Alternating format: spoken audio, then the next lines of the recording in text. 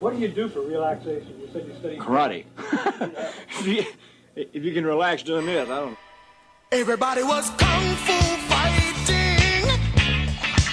Those kids were fast as lightning.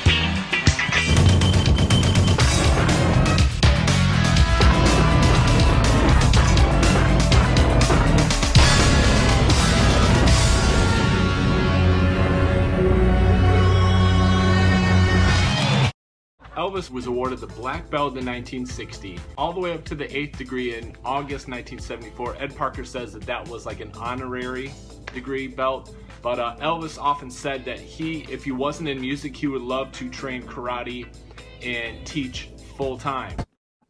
You realize, like, this guy was one of the very first real superstars. Like, there was no roadmap. How this guy learned how to behave? Yeah.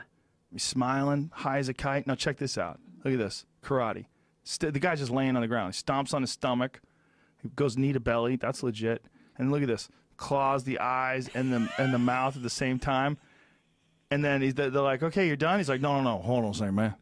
I got some other ideas. Hold on. Puts his hand up. No. Watch this. Stay close. Look at that. I got some karate moves. It's amazing because all my life I had always heard, Elvis was a black belt under Ed Parker. Because Ed Parker, when I was a kid, was a legitimate karate instructor. Like, everybody knew who Ed Parker was. In Los Angeles? In 1974, Elvis got the idea to do really one of the first documentaries on karate. Okay, so Elvis first started karate in 1960. And if you notice, in his movies in the 50s, his fight scenes were all, punching, all that stuff. But in the 60s, even starting with GI Blues, Elvis started doing karate movements, and I'm sure a lot of the American public was not too familiar with karate because now it's very big. But back in the day, you didn't really start hearing about karate until like Bruce Lee became popular, Chuck Norris, that kind of stuff. Now everybody knows, but back then Elvis was one of the first people to really get it going.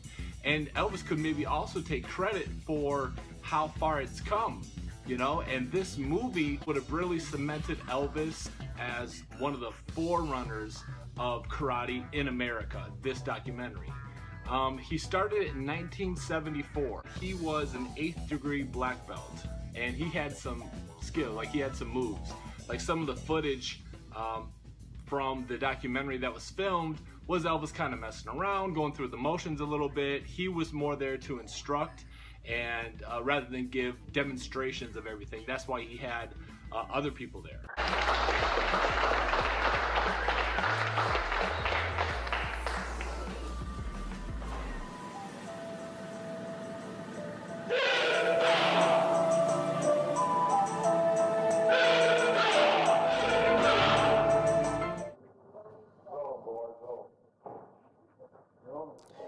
Now, the filming here was done in 1973 and 4.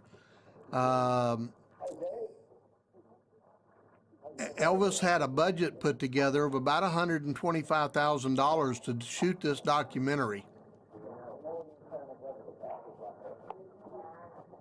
He was going to loan his image to it, and that's really what he was doing here. That's why he's in so much of it, so he could draw attention, get the world to watch and see the benefits of the martial arts. So the movie was supposed to be called The New Gladiators, and it was supposed to depict students in their training and taking it all the way to tournaments. And I remember in Jerry Schilling's book that there were a bunch of students at the bottom of a mountain that zooms up to Elvis at the top of the mountain and, like saying, we're starting this movement and come with us. I'm taking the lead for it. It didn't fall through. Elvis was having some health problems. He needed to lose some weight, like he said, and it just didn't take off. So after Elvis died, it was stored, and actually in 2001, it was found in West Hollywood in a truck, in the bed of a truck. And it was found with some other memorabilia, and they remastered it in 2002 and finally released it in 2009, and that's the footage that we have now. So it was all supposed to come together. It would have been great if it was done. We do have some nice footage from it. He had big things in mind, and I think it would have really gave Elvis the respect in the karate world that fans give him. And let's not forget in 1968, that big karate segment that he had there. Like, you had to think, like, people during that time were like, karate? What's this guy doing?